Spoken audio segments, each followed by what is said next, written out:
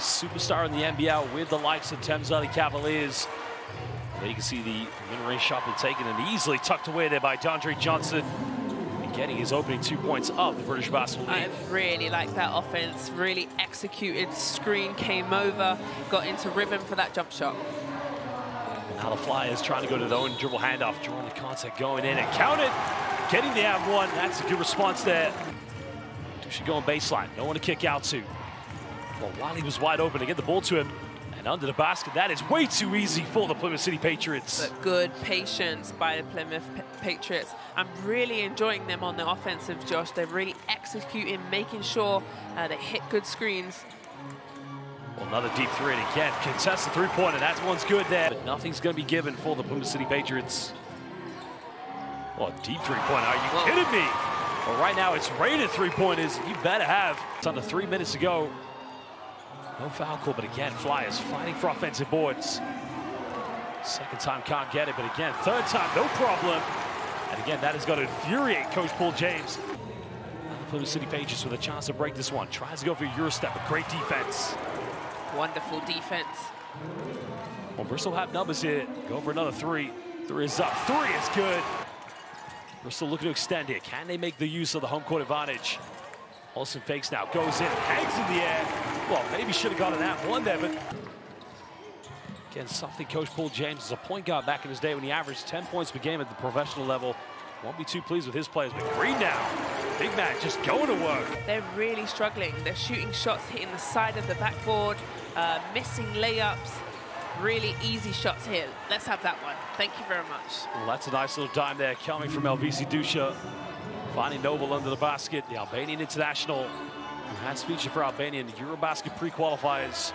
Lovely pass. Well, wide open to point. 6 a three-pointer. Remember, the first time the Plymouth City Patriots defeated the Bristol Flyers was on February 11th. Get out of my house, he says. Well, the rejection coming from Johnson. Green light. And again, if you ever played in South America, this is where they say, no en mi casa. Get out of here. Can they extend this to 10 points? Maybe 11 if they go for a three-pointer.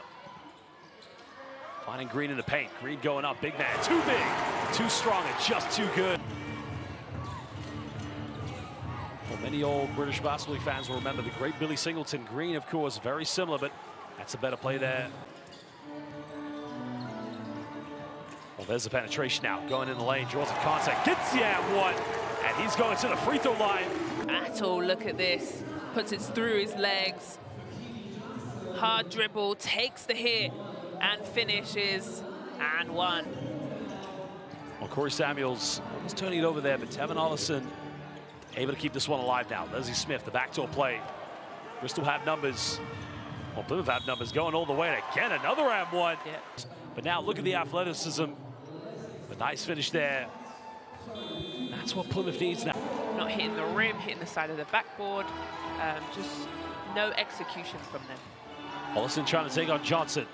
Going down low again, and way too easy. And Brad Green, I said, looks like a baby Brad Miller. Not a big margin, Azania, but, you know, they're really going to have to work for it here. Tries to dish off, good passing. Three in the corner's up, and it's good. Well, welcome back to the British Basketball League. He's scored pretty much back-to-back-to-back buckets for Plymouth, well needed. Well, another uncontested three-pointer, but an offensive rebound. Baseline goes up, and again, doesn't get the open look, but the follow-up. Bristol's gone a little bit dry in their offense so far, but can they regain this game? Well, another rejection there by Johnson. But again, just throwing it right back away. Now 7 here on the shot clock. Well, you can see the confidence being sucked dry here out of the Plymouth City Patriots offense. Green again to post. This guy, Zania, I think he can hear you right now. Everything he's taking is going to the bottom of the net. Ooh, I love it. I love it. Keep going, Green. I'm a post player fan. I don't care who, what team, any post move, any post player. I like that move too. Well, Pepe Yassi may have heard what you said because he puts on a little bit of trickery. Well, we just spoke about this during the end of the third quarter. Brad Green was teammates with Luke Nelson in his freshman year of college at UC Irvine. Interesting. Yeah, so when they play the Lions, they'll probably give each other a nice little hug. So that was Luke Nelson's senior year before going to play professional basketball in the ACB. But, you know, interesting, Brad Green, a bit of experience playing in Austria and in Germany. Big man there. Now just trying to make things go, but now the Plymouth City Patriots they're going to make the comeback, every possession's got to count it. Nice little penetration, dissected the defense down. Players like that just kind of ignite your team. I think he's doing a wonderful job at the captain spot. Dan Cotto finding Johnson in the paint. Much better build-up. Yeah. Penetration coming, but finding no ball. 8 minutes 20, they've got it down to 19. Oh, good ball move now, finding Johnson faking the defense. Green under the basket, the big man. Well, Noble, of course, we mentioned, playing at Florida Tech under the great Billy Mims. That's a nice penetration again, eases his way in.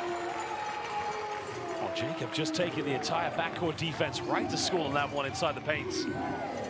Really smart move by him. Oh, good hands now, comes up with a steal. Tries to go up and shimmies his way in and around the defense, and Alvisa Dusha making the effort to get back on defense. I just think they can be so much better, Josh. Oh, makes the dump down pass, another rejection. We got one team that plays in the EuroLeague Zero Cup, while the other one team's playing in the FIBA Europe Cup. I mean, it's going to be not only a battle of the British Basketball League titans, but also teams playing continentally, trying to make a name for themselves. Yeah, and I think this is where the British Basketball League has stepped up. Now we have 4 teams going to be playing as the seas open up, and he loves it. You know, I spent the summer with head coach Lloyd Gardner. He was my co-commentator at the FIBA Under-19 World Cup in Debrecen, and he has been on the horn ready, trying to find the missing piece. Well, Johnson, again, it's been a very interesting introduction for him in the British Basketball League. Going baseline all the way, gets the one, and he'll go to the free throw line here for the three-point play. But, you know, strong move here by TJ. But I like him a lot. I think he's very poised, down low, always asks for the ball. There he is. Give it to him. They've missed him. Well, tries to go for the mid-range again. Good night to Bristol. Listen, I think I saw him at the Copper Box on Wednesday night. It's Friday night basketball, and he's here to enjoy. Well, another deep three-pointer coming. And again, the pressure being piled on once again by the Bristol Flyers. Johnson, beautiful shot.